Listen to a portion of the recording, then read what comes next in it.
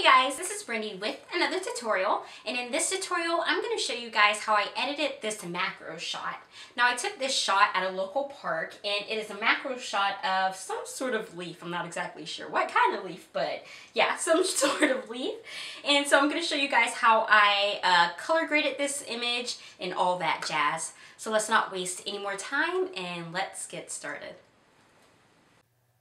Okay, so I'm going to go in. First I want to show you guys the before.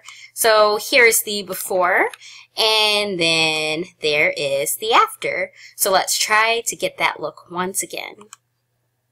So the first thing I'm going to do is I'm going to create a gradient map. So I'm going to go right here to my adjustments, and I'm going to go to, where is it, gradient map.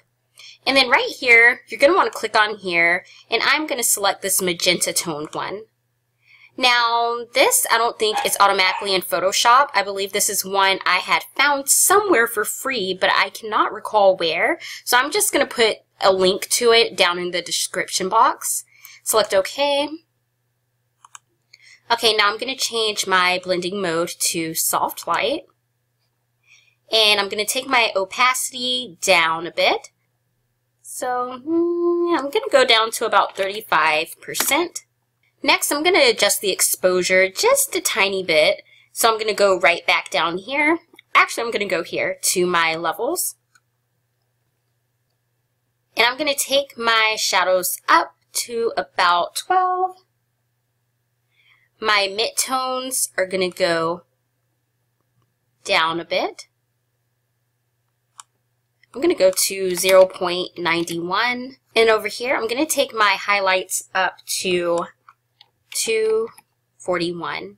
Of course, like I always say, your adjustments aren't going to always be, spot on. It's not going to be the same as mine, but just play with the sliders until you're satisfied, and I'm sure you're going to get a great result.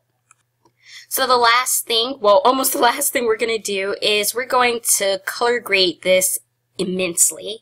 So I'm going to go here and I'm going to go up to color lookup, and I'm going to go right here where it says abstract, and I'm going to select this one right here. I believe you say it's pronounced sienna blue. I could be wrong, but yeah. And there we go.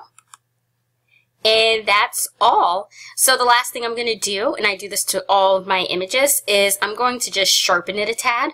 So I'm going to go right here to my background layer, and I'm going to duplicate it by clicking Control-J on my keyboard.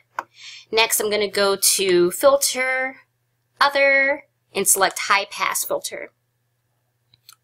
Now, here's how the high pass works. You want to up your radius just to where you can see a tiny bit of detail in your image. You can also look right here, but I think when you look right here, it's easier to overdo it, so I try to look over here. So, for the sake of the video, I'm going to take my radius up to 4. And then you're going to select OK. I selected Enter. And then you're going to want to change your blending mode to soft light.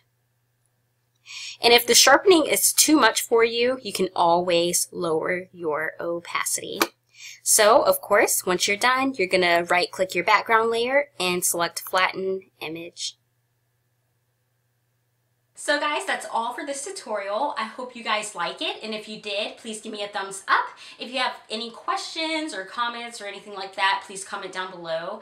And of course, if you haven't already, be sure to subscribe to my channel for future tutorials. So I will see you guys next time. Bye.